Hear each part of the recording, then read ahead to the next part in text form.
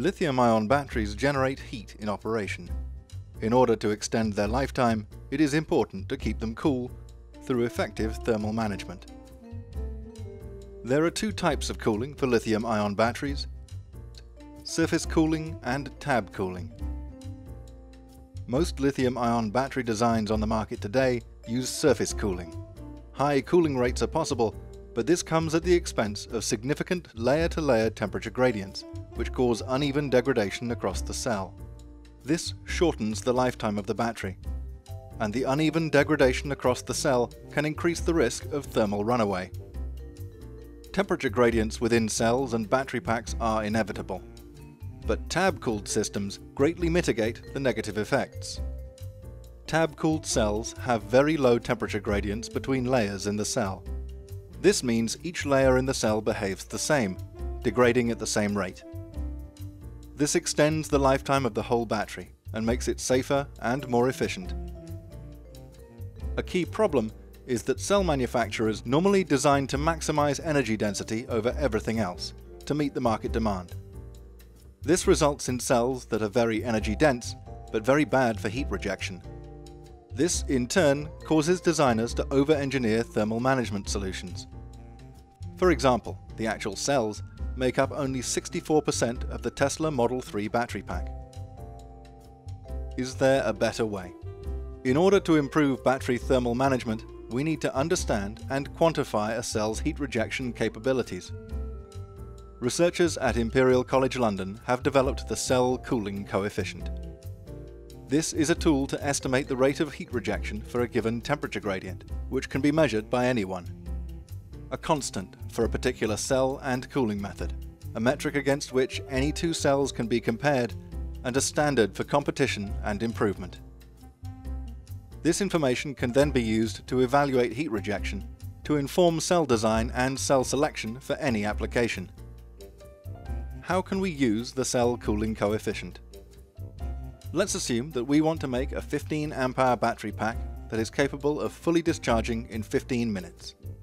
The designer has a choice to use either 3 5 Ah cells or 2 7.5 Ah cells. Ideally, the pack would operate at 25 degrees centigrade. In our study, cell A has a coefficient of 0.332 for tab cooling and 0.980 for surface cooling. Cell B has a coefficient of 0.204 for tab cooling and 1.907 for surface cooling. For the required discharge rate, we measured the average heat generation to be 5 watts for cell A and 8.3 watts for cell B. Both cells operated within 5 degrees centigrade of the desired temperature when surface cooled. However, if tab cooling, cell B's tabs must be kept 40 degrees centigrade below the cell's maximum temperature, which is unsafe.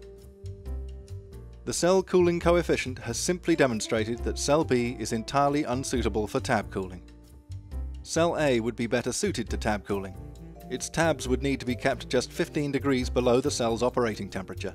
In this case, the extended pack lifetime of the tab-cooled solution must be weighed against the lower operating temperatures of the surface-cooled pack. In this case, the cell cooling coefficient is used to inform battery pack design decisions. Is it possible to increase the heat removal rate for tab-cooled cells? Yes. Research has shown that counter-sided tabs are better. Wider tabs are also better, but neither solution is enough to match surface cooling in terms of overall cooling potential. However, increasing tab thickness proved extremely effective in reducing average temperature, with comparable cooling rates and the advantage of a much smaller temperature gradient between layers. This results in better performance and longer lifetime. The lithium-ion battery industry is currently trapped in subsystem optimization of energy density. Our research on tab design shows how simple cell redesign can improve tab cooling and extend battery lifetime. The cell cooling coefficient allows the thermal performance of any cell from any manufacturer to be easily compared. Implemented as a standard metric, it would be immediately useful for cell evaluation and battery pack design. The cell cooling coefficient has the potential to revolutionize the battery industry, triggering competition to design better, more efficient, safer battery packs.